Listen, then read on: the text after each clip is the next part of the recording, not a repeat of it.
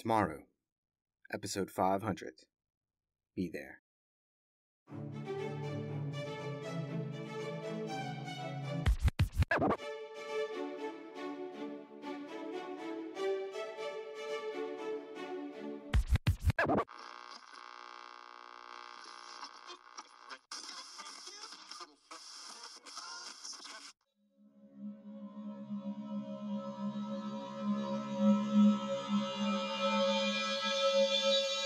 Lofi Poli Sci coming at you. Michael Pickering here talking our famous question. What's going on in the world today? And today we're continuing our development series called Country in the Spotlight, focusing on different development indicators in countries around the world to see just what's going down lately. And today we're focusing on the UK, aka the United Kingdom. And as per usual, we'll be using indicators like GDP, GDP per capita, and Gini, all coming from the World Bank. And we'll also be using HDI, the Human Development Index, coming from the United Nations. And of course, we got to get our corruption on with Transparency International. And no, that does not mean I'm going to be corrupt. It means we're going to cover corruption. And of course, we also have to cover media freedom scores from Reporters Without Borders. And our measure of civil liberties and civil rights in a country, coming from Freedom House. All right, enough. Let's go. So, the GDP for the UK in 2000 was 1.66 trillion US dollars. In 2021, 3.19 trillion, meaning it's almost doubled in 21 years. Not quite doubled, but pretty close. And that puts the UK at number 5 in the world, with the 5th largest economy in the world, right below Germany and right above India.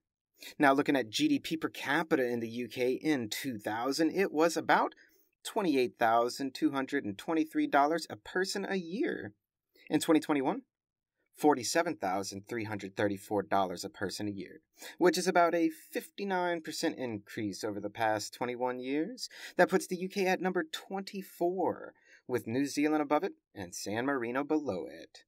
Now, looking at the Gini Index, measuring income inequality in a country. In 2000, the UK had a 39.6, kind of on the high side there. But in 2017, it had dropped to a 35.1, which is pretty good, though that was 5 years ago. We don't have anything more recent. But that puts the UK at roughly the 56th place in the world. Roughly, though, roughly. And it has Thailand above it and Nigeria below it. Now, moving forward to the United Nations Human Development Index, that HDI, looking at average educational attainment, life expectancy, and GNI per capita with PPP. In 2000, the UK had a 0.874, which is really good. In 2019, it had risen all the way to a 0.932, which is really, really good. Average life expectancy is about 81.3 years. And average educational attainment, in other words, average years of schooling, is about 17.5 years. I mean, damn, that's a lot of schooling, UK, for sure. Now, the UK's HDI score puts them at number 13 in the world, right below Singapore and right above Belgium. Very nice, UK, very, very nice. But now let's switch gears to that Corruption Perception Index. Oh yeah, bringing in Transparency International that looks at perceived levels of corruption in 180 countries and territories around the world. The UK comes in at number 11, right below Germany and right above Austria. And that's the 2021 report on the calendar year of 2020. Now, what about media freedoms in the UK? You may be wondering. I mean, haven't you been waiting, laying awake at night, just like, what's media freedom like in the UK? I just have to know. Well, if you haven't, I understand, but some of us do. But Reporters Without Borders, looking at 180 countries and territories across the globe. That 2022 report on the calendar year 2021, the UK ranked number 24, right below Belgium and right above Trinidad and Tobago. And to our last development indicator, Freedom House, measuring the amount of civil liberties and civil rights in a country, and measuring them in about 200 countries and territories around the world. The UK is tied for number 30, with Kiribati, Andorra, Tuvalu, Austria, San Marino, Marshall Islands, and Dominica, and Cyprus. The countries right above it are Germany, Chile, Taiwan, Estonia, and Iceland. The countries right below it are St. Lucia, Cabo Verde, Palau, and the Federated States of Micronesia. And all that's from the 2022 report on 2021. But now let's pull all this together and see, what does it mean? What does it all mean about development in the UK these past 21 years? Well, on July 24th, 2019, almost exactly 3 years ago, something happened. A silent 10 count to see if you can figure it out. And I know you can.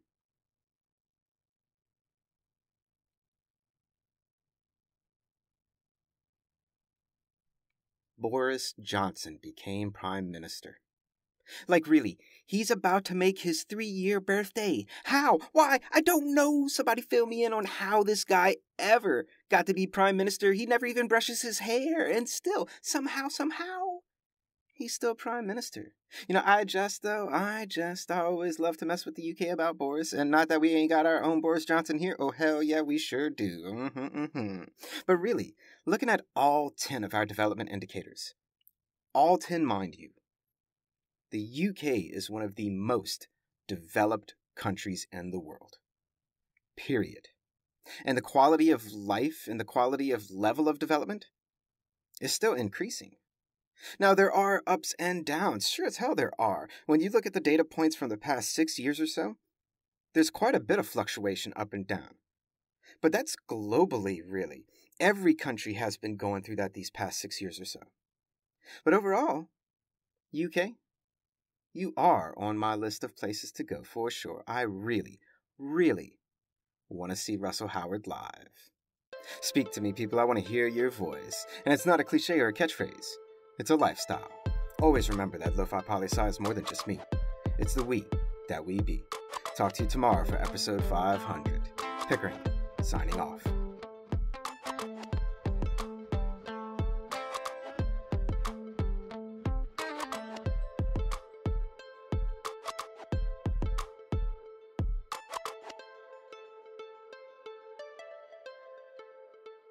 A little behind the scenes for all you listeners that stuck around. Something happened in the making of today's episode. Something new to the data. A silent 10 count to see if you can guess. Go.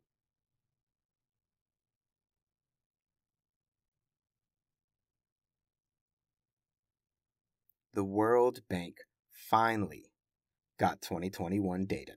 And no, they didn't finally respond to my email asking where it been.